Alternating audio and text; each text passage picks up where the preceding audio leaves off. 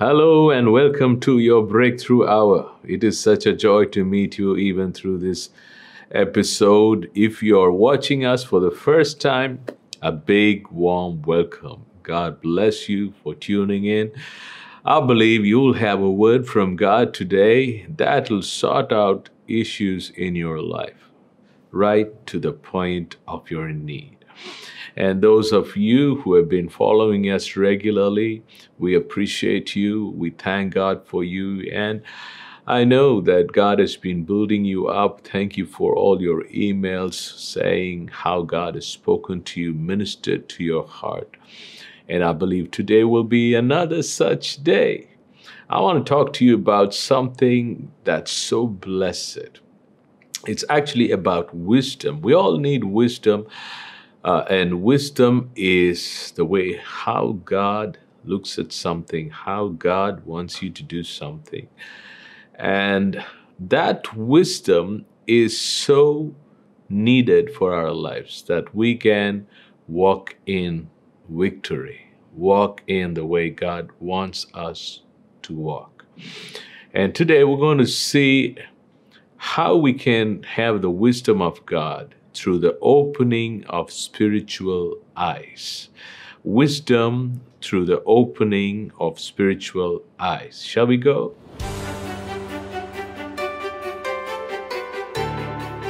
One of the ways we receive wisdom, as we saw in the last episode, is through faith.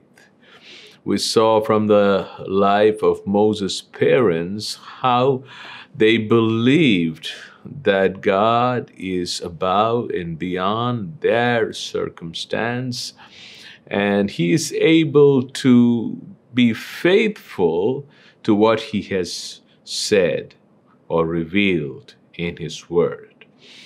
And that's how Moses' mother had the wisdom to save him by taking an ark and, turning it into a bed with boat and putting in the river Nile. And we saw how this act of wisdom literally brought favor for Moses from Pharaoh's daughter. And eventually we see a success story unfolding there. He grows up to be the deliverer of 3 million Israelite slaves. Praise God. So that act of wisdom was propelled by faith. Now, wisdom, another step in wisdom, it is propelled through the opening of spiritual eyes. Now, we're going to get into Exodus 15 and learn about this, because no matter whatever your crisis may be, the crisis may be in the family piece or health, or it's a business situation, it's a professional situation, financial hardship, whatever it is, the wisdom of God is the answer. It's the solution for the way out. So let's get into Exodus 15, verses 22. I'm going to read till verse 25. So Moses brought Israel from the Red Sea. Then they went out into the wilderness of Shur. And they went 3 days in the wilderness and found no water.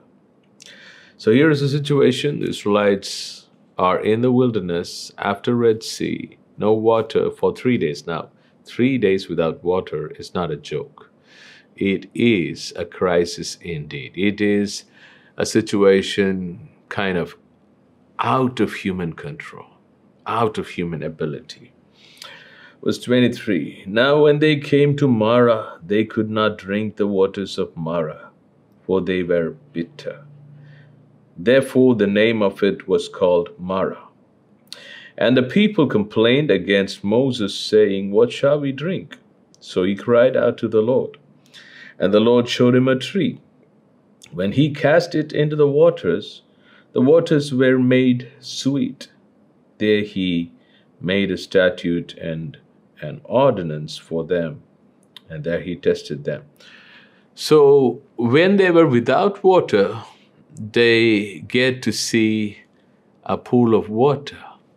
Look at how excited they would have been if you can picture it in your mind. And they run and they just fall and drink that water. And the scripture says it was bitter. Now, bitter is a very harsh word. Another version puts it brackish. To my understanding, it was waters that when they drank of it, they became sick. And the reason I say that is because God reveals himself as I am the Lord that healeth thee, Jehovah Rapha, in verse 26. I am the Lord that healeth thee in verse 26. And that's because of they were sick, made sick by this brackish water. And God revealed his healing and healed the people. There need not be that revelation of a healer if they were not sick at that time. So the scripture, we need to allow the scripture reveal itself to us. Yes, they became sick. So the waters were so, such sickly waters. And there are two responses to a crisis, which we see here. The children of Israel, their response to the crisis was they complained, which was their usual response from the beginning. They were complainers, grumblers, murmurers, They spoke negatively, they gossiped. So this was their attitude. When you face a crisis, usually a crisis can bring about two kind of responses. It's up to you of what response you want to choose in that situation. The children of Israel responded in their carnal mind. The children of Israel responded in a way that their flesh was glorified in that situation. Meaning, they said, what shall we drink? That's what it says. Meaning, you brought us this far, Moses, and, we are without water, and now the water we found is like this. Why did you get us here? Why did God put us in such a situation?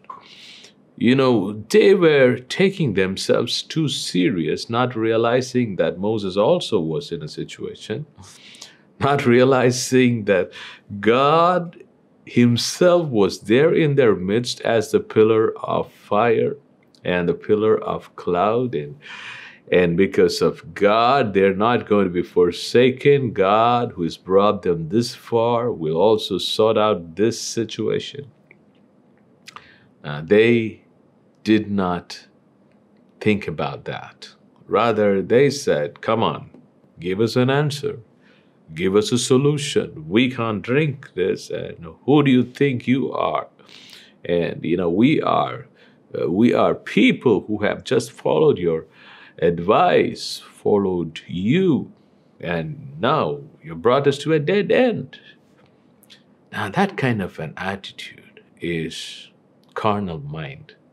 The Bible says the carnal mind is enmity to God.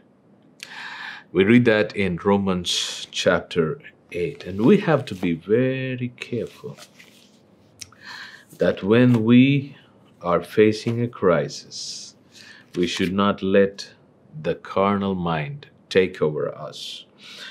Romans 8, we read in verse 6, for to be carnally minded is death, but to be spiritually minded is life and peace. Verse 7, because the carnal mind is enmity against God. The carnal mind is enmity against God. Verse 8, so then those who are in the flesh cannot please God. Those who are in the flesh cannot please God, meaning they can't receive anything from God. They cannot receive the wisdom to deal with the crisis. Complaining, grumbling, backbiting, gossiping, murmuring will never put you in a place where you can receive the wisdom of God. Remember, it takes one idea from God to turn your circumstance all around, and give you the breakthrough. But you need to keep the pipeline unclogged. That means you can't let the carnal mind, you can't take yourself too serious. You can't, allow flesh to take over and feel the way the Israelites felt. They felt they are on the top and God had to, they forgot that they were slaves in Egypt, and it was God's faithfulness to their fathers and His mercies and His power that has brought them, that has brought them thus far. So be careful. This is something that we, come across when we are faced with a crisis. The devil can try to bring in thoughts like, you trusted in God. Why should you have this problem? You believed in His word. Why should you have this challenge? You tried to do this for God, that for God. Why should you face this pain, this hardship? Now, that's the time I always tell something: switch off your mind. I'm in your carnal mind. Don't let your mind think too much. Don't overthink. Let me repeat it again. Don't overthink. Don't take yourself too serious. God is still with you. God has not forgotten you. God has not forsaken you. God has brought you this far. But this situation might seem to be so tight. That doesn't mean you're going to sink. That doesn't mean God has left you. One wisdom piece from God can turn it around. But for that to happen, you need to see with the eyes of the Spirit. So when all these people did these things, here is Moses doing another thing. He cried out to the Lord. Now that simply means that rather trusting on his own goodness, or rather, taking himself too serious. He didn't fight with God. He didn't say, God, I trusted you. Why you put me in this situation? These people are talking against me, No, Moses did not say that. He just cried to the Lord, meaning he went through brokenness. Brokenness. He didn't want to complain. He didn't want to murmur. He didn't want to grumble. He didn't want to revile in return. He didn't speak just words that he did not mean. Rather, the word cried out to the Lord just means he was so broken. He said, God, I cannot solve this issue. My flesh is too weak. I cannot be the answer. I cannot find the answer. The answer is not in my own strength. Lord, it's not about me. It's not about me being a great leader and being put into a situation like this to face it all. No, it's not about me, Lord. I can't do anything in my strength, in my wisdom, in my knowledge, in my experience, in my expertise. Praise God. I love that. If you want God to open your spiritual eyes, this is key number one. Give room to brokenness. Be broken before the Lord. Now, the meaning of the word brokenness is just to be humble, to submit, to say, Lord, I surrender. It's not in my strength. It's not in me. I don't have the answer. I'm just looking up to you. Only you can do that. And you brought us this far. Please take us henceforth. Show yourself up in the situation. Ain't that amazing? Praise God. So he cried out to the Lord, verse 25, and the Lord showed him a tree. When he cast it into the waters were made sweet. Amen.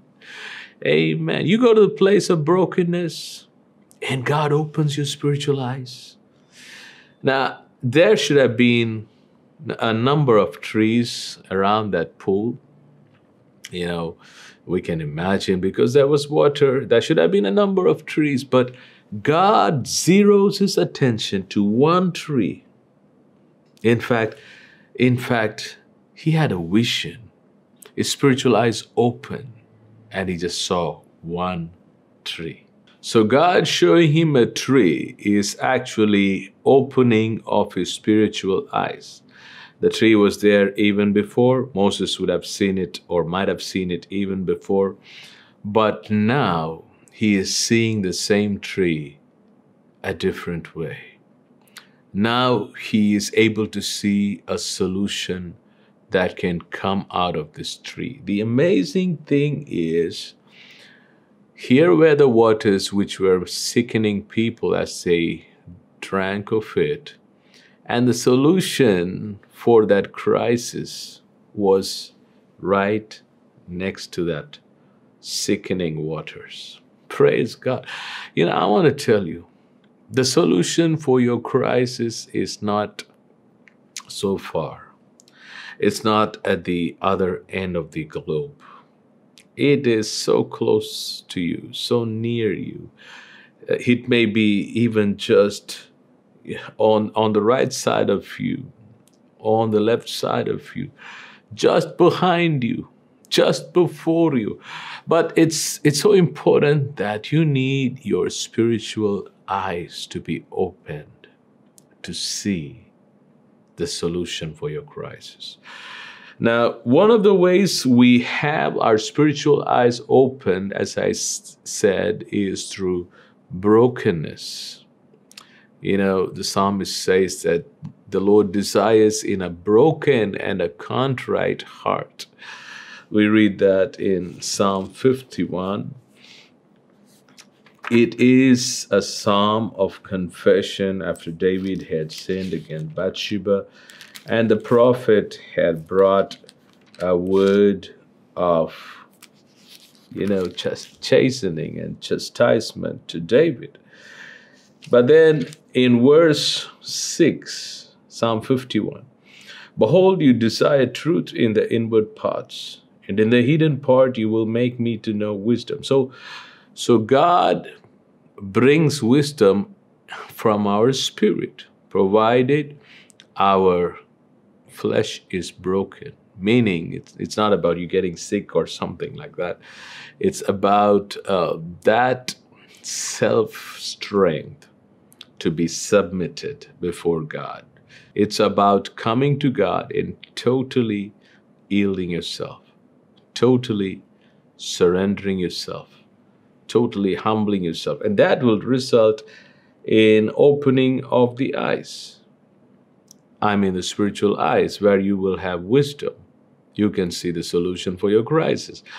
Another incident is seen in Genesis chapter 21, verse 19, where Hagar is sent away with her son Ishmael, and the water in her bottle runs dry. She doesn't want to see the death of Ishmael, her son, puts him under a shrub, and she runs and sits down in another place. And the scripture says, the angel of God calls to Hagar out of heaven. That's in verse 17. Because God heard the voice of the lad. Now, the result of that angelic visitation is given in verse 19. Then God opened her eyes, and she saw a well of water. Now, it doesn't say that God opened a well of water. The water was still there, but she did not, or she could not see that before. But God opened her eyes, spiritual eyes, which resulted in the physical eyes being open, being directed to a place where there was water. And Ishmael was given that water and he lived. So brokenness opens our spiritual eyes. Another thing that opens our spiritual eyes is prayer, seeking God. Jeremiah 33, verse 3. Call unto me, and I will answer thee, and show thee great and mighty things that you knowest not. So, calling on God in prayer, meaning, Lord, open my spiritual eyes. That needs to be our prayer every single day. Before we got saved, the Bible says that the God of this world, Satan, had blinded our spiritual eyes. But when the true light, which is Jesus Christ, he came into our lives, he has opened our spiritual eyes. So when I say ask God to open your spiritual eyes, what I don't mean is, I don't mean that you're blind spiritually. When Christ has come into your heart, your spiritual eyes are open. What I mean is to enlighten the spiritual eyes. Meaning asking God, Lord, let me be able to see what you're showing. Help me to see in the realm of the Spirit. Help me to see what you're showing to me concerning this situation. Now, we see in 2 Kings chapter 6, Elisha the prophet was surrounded by the armies of Syria, and they wanted to take him. They wanted to catch hold of him and take him to the Syrian king. But Elisha was not afraid. When the morning came, the servant of Elisha came and he was able to see that the whole city was surrounded by chariots of the enemies and horses, and he was afraid. And when he told Elisha about this dangerous situation, Elisha was very cool. He said in verse 16, 2 Kings 6, so he answered, do not fear, for those who are with us are more than those who are with them. So he made a statement, we have more armies than our enemies. Amazing. The servant would have got perplexed, but immediately Elisha does something. In verse 17, Elisha prayed and said, Lord, I pray open his eyes, that he may see. Then the Lord opened the eyes of the young man, and he saw. And behold, the mountain was full of horses and chariots of fire all around Elisha. Amen. Hallelujah. So Elisha prays, Lord, open the eyes of this young man. And then this young man could see. Spiritual eyes were open. It was so powerful that he couldn't see through his physical eyes. And it was so real. He could see not just ordinary chariots and horses, but fiery chariots and fiery horses from heaven. Fear left the young servant. So that was a result of asking God to open the spiritual eyes. You can ask him. And like Elisha prayed, you can also ask people who have this grace to pray for you, who have this anointing to pray for you, and God is able to open your eyes. Now, you need not wait for someone to pray for you. You can actually pray and ask God. God looks at your heart.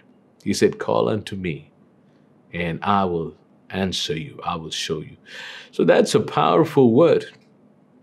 And at that moment, when we see in the story of Moses, God showed him a tree, and when he cut that tree, cast it into the water, that was the act of wisdom that came through the opening of the spiritual eyes. One act of wisdom, which was birthed through the opening of the spiritual eyes, just changed that situation. Not only was bitterness removed, the waters were made sweet. The waters were not made neutral. It was not made tasteless.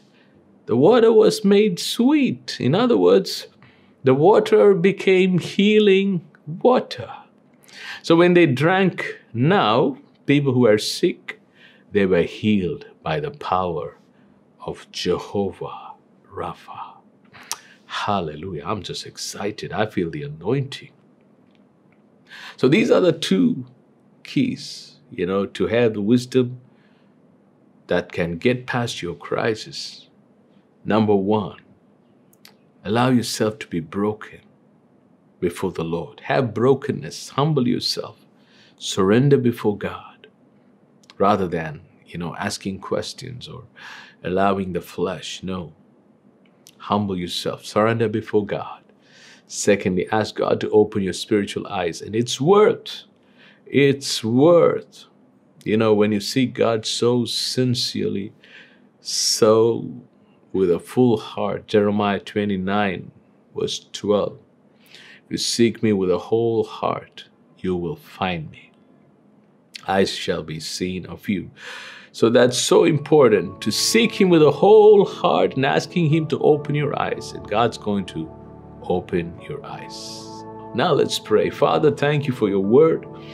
One act of wisdom turns around the situation. And Lord, you've spoken the keys to receive that piece of wisdom from you, heavenly wisdom.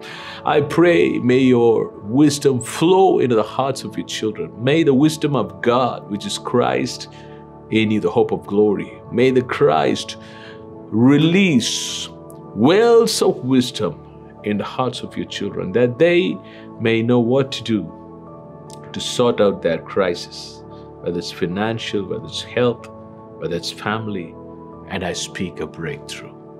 May the bitterness of Mara that was turned into sweetness, the same kind of a breakthrough happen for your children, that whatever has been embittering their life lose its power in Jesus' name.